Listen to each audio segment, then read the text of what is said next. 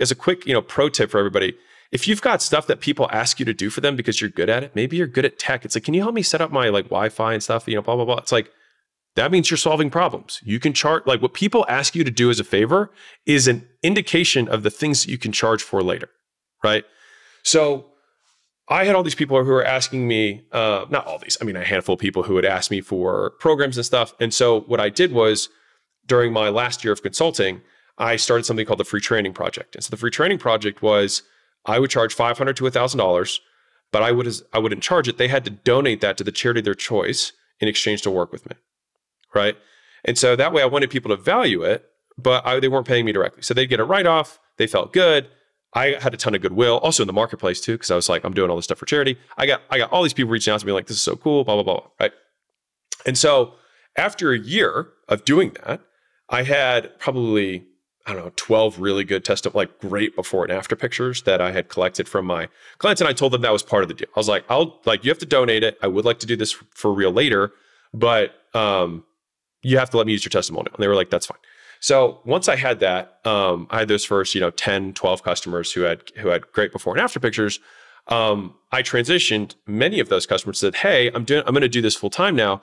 Are you comfortable paying the same amount you were paying to charity, except just making it charity of Alex because Alex can't eat either? And that was actually how I transitioned from not-for-profit or donating everything. And I didn't even set up the entity. I just told them to literally donate it and send me the screenshot. I didn't even do anything like that. And so I didn't have a website. All I had was an LLC and a PayPal account. So like for everybody's like, I don't know how to start a business. I was like, you literally just need a bank account and a way to process money. That is it. Like 2 things. And you can Google how to figure it out. If you can't figure it out from Google, entrepreneurship might not be for you. All right. But you think about, there's 30 million businesses in the United States. 30 million other people have figured this out, which means you can too. So bank account, payment processing, make the first 10 free or some sort of charitable thing so that people don't feel weird or you don't feel weird about selling, et cetera. After you have it, after you're providing this service to people, you can transition people from free service to paid service. And if they don't want to start paying you, then that gives you insight as to either you suck, right? Or they suck, which is also possible too. But either way, a certain percentage of those people will continue to stay and pay you. And now you have income. Now, you can also ask those people for referrals, which is exactly what I did.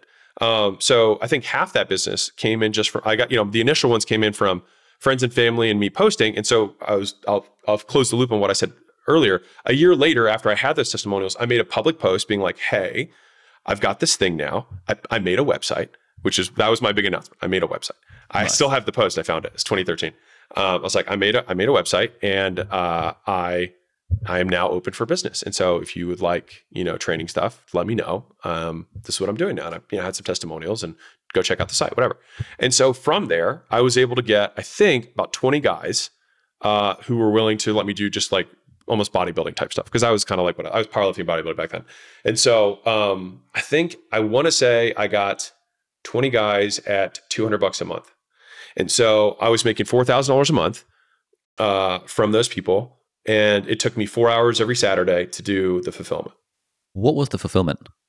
I would just update their training programs and send them nutrition, update their macros, updated meal plans, and then new workout split for the week, et cetera. And then everyone had my cell phone and I would just text them the new stuff. And if they had any questions, they could hit me up. It was a very simple business. And so that's what I did. It was just one-on-one online. And it only took me 4 hours on Saturday morning. And to show you what kind of person I am, I hated it. Even though I loved fitness, I hated having to do something, the same thing every day, like on the delivery side. So I ended up having the genius idea of saying, oh, I need to own a gym because then I'll be a business owner. I'm really just self-employed right now. And so that's what got me to start my gym rather than probably doing the wiser decision and saying, okay, this costs you 4 hours a week and you're making $4,000 a month. Maybe you should do this for 40 hours a week. But doing more of it to me felt like a horrible idea. So I didn't want to do it anymore. So how did you jump from that to therefore I should probably own a gym? Oh, I don't think that seems inferential like a jump was leap. not high. Yeah, it was not. It was not an intelligent one. I always thought I was going to own a gym. Not always. I had done so these are the 3 things that I was deciding between for my business. I was deciding between a test prep company because I was really good at standardized testing, and I had a process for how I did it. I had a yogurt business idea because I was a big froyo guy. Yeah, I know. I was like, I'm an avid consumer of this shit. Yeah, I feel like I know, and I hate it. There's so many things I knew that I thought I could. I actually know a lot about the yogurt business now, and I was good at fitness. So those are the three things that I felt like I could do for anybody who's listening. Like those are the three that I was picking between. The yogurt business cost $250,000 to start up. I didn't have that money, so I couldn't do that one. I had saved about 50 or 60 grand. I can't remember. It was 50 or 60 at the time. I was 23. And then the test prep business, I actually did a ton of work on. And I was going to partner with a professor from my university to do it with me. And so I set up all of the initial materials.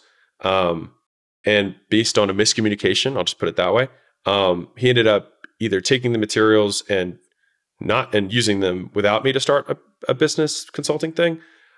Either way, it became clear that what I thought was happening versus what he thought was happening were not the same thing. And that left a very sour taste in my mouth with test prep. I do think it was a smarter business I probably should have done. And so all that was left was fitness. And so fitness, I was like, I already know that. People already want me to help them with it. So I'll just start that. And so the gym was what I would have said is like the legit business. I didn't think that the online thing was legit business. Remember, this is 10 years ago. So like no one even thought that was a concept of legitimate business. You know what I mean? So I was really early days on it. And so, from there I hit up 40 gym owners to see if I could just basically apprentice for them and just work for free. One guy hit me back. He had a mastermind. I joined his mastermind for $10,000, even though I didn't have a gym.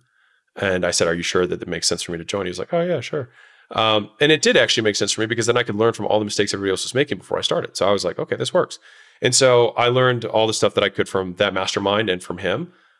He ended up signing me as an employee. It was actually a couple of questions on that front. Yeah. So, the test prep thing is interesting. I didn't know that part of the story. So my first business that went well was also a test prep business, and I still have the Evernote document from 2012 where I was like, shit, I need to make some money.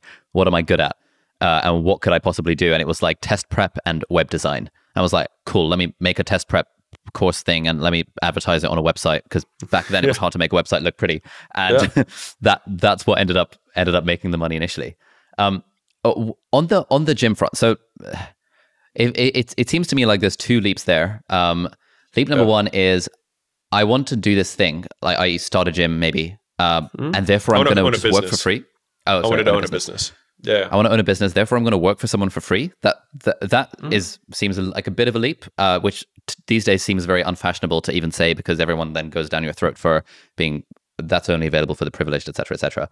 And then beyond that, also for the privilege, working for free. The working for free thing. It's quite unfashionable to suggest that people work for free.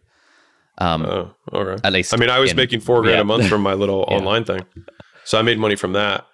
Now, I offered to work for free, but he quickly was like, I don't feel good about it. I'll just pay you. And so he paid me. He paid me like minimum wage, but I mean, I think I made like, I don't know, $2,800 a month, whatever it was.